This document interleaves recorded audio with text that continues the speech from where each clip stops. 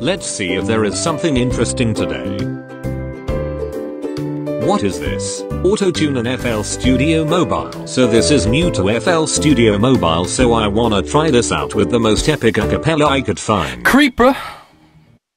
Oh man. If you open your plugin bar, you see this. Click on it and now you have autotune. Before we start, you should choose the right key of your acapella. Creeper.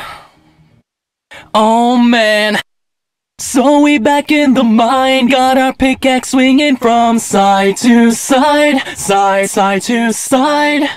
This task a grueling one, hope to find some diamonds tonight, night. You can adjust the speed. Diamonds tonight. Creeper. Oh man. So we back in the mine, got our pickaxe swinging from side to side, side to side. This task a grueling one, hope to find some diamonds tonight, night. Diamonds tonight. That sounds more like it.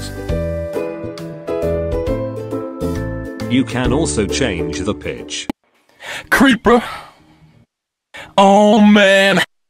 So we back in the mine, got our pickaxe swinging from side to side, side to side.